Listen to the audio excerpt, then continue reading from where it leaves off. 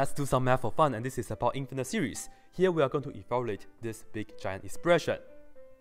Alright, if you look at the top, we have 1 plus 1 over 2 to the p plus 1 over 3 to the p plus 1 over 4 to the p and so on, right? That's just the p series. And here we have a condition, p is greater than 1. And because p is greater than 1, we know the p series right here converges. And for the bottom here, this is positive, this is negative, this is positive, this is negative, and so on. I'm not going to get into too much detail, but this also converges. Convergent divided by convergent, you know the answer at the end has to be nice, okay? And now let's think about how we can make some progress with this. We have to make some observation first. This is hard because in general, if you just want me to calculate the top, it's not that likely for me to do it. We can only do so if p is some specific numbers. For example, 2. If p is equal to 2, we will get the sum of n goes from 1 to infinity, 1 over n to the second power. We know that's going to turn out to be pi squared over 6. Okay, that's a famous one. But in general, we cannot really just compute this directly. And for the alternating version, I don't know too much about it neither. This must be a really, really well decided question. I see this as an observation I can make, and I'll tell you guys that if you look at the bottom here, it's alternating. All the odd terms are positive, all the even terms are negative, right? So why don't we try to break it apart first, okay? So let's see. And to help me to keep track better, let me use variables along the way. So first, I will call this right here, that x equals to, let me write down the odd terms first. We will have 1, which is the same as 1 over 1 to the p, and then let me put down this, plus 1 over 3 to the p, and then plus 1 over 5 to the p, and so on, all the odd terms. And then I used x already. Of course, let me use y here. And let me just write down the even terms, but let me put down the positive versions right here, okay? So let me write down 1 over 2 to the p, and then I will add it with the next one. It will be 1 over 4 to the p, and then 1 over 6 to the p, and so on. Right, so this is what we have. And now what? Well, this is the interesting part, okay? Let's look at the even terms. The nice thing about it is that when you have even numbers, in fact, you can also produce odd numbers. Let me show you. Let's look at the 2 right here, okay? Let me write the 2 as 2 times 1. And then since I just break down the 2 inside here, of course, this is still raised to a p power like this. And then for the 4, I can look at the 4 as 2 times 2, and then raised to the p power.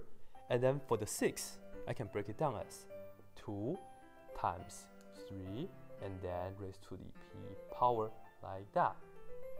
As I told you, you can get odd numbers from even numbers by factoring out the 2's. Right now, you can do this infinitely many times if you like.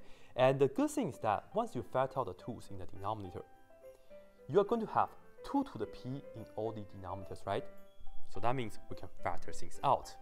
So this is going to be the same as, let me factor it out in red for you guys. We will have 2 to the p in the denominator. Let me write it as 1 over 2 to the p.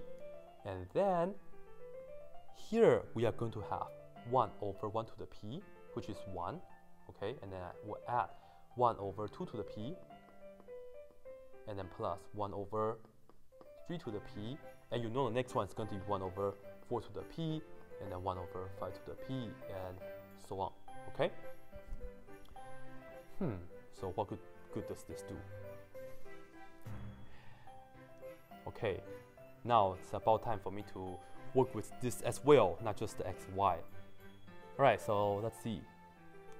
On the top here, the whole series, right, the whole p series, is nothing but just x plus y, isn't it? 1 plus 1 over 2 to the p plus 1 over 3 to the p, and so on, so on, so on, so on. So on the numerator, we just have x plus y, like that. And on the bottom, it's just all the positive terms, all the odd terms right here, subtract all the even terms, right? So we will have x minus y for the bottom, okay? And as we just mentioned it right here, y is this, and then once you factor it out right here, we get this. This is what? This is the original numerator. And this is just the whole p series, right? So what I can do for you guys is I can write this down as 1 over 2 to the p, and this together is just x plus y, right? And then of course the left hand side is still equal to y.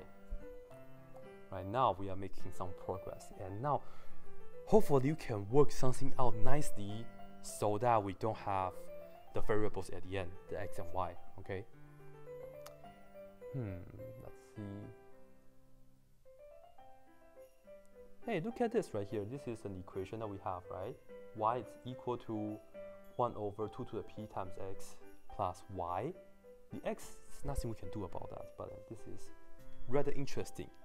And I see that we have x here, right? And you have y and y here. Why don't we try to isolate x from this equation and then plug into this, and hopefully good things happen.